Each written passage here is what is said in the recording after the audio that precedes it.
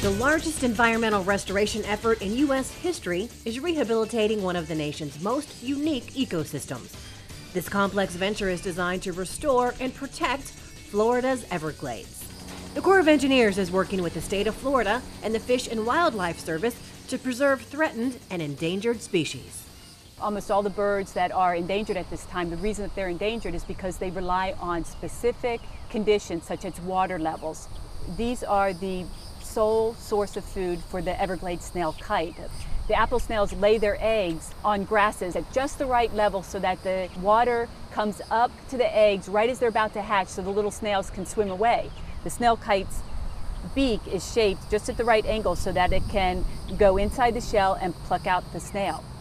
If the water levels are off just inches at certain times of the year, we can cause them to not have the food that they need for themselves or for their fledglings. The way we manage water is extremely important to the survival of the apple snails and in turn critical to the survival of the snail kite. More Everglades info is at saj.usace.army.mil.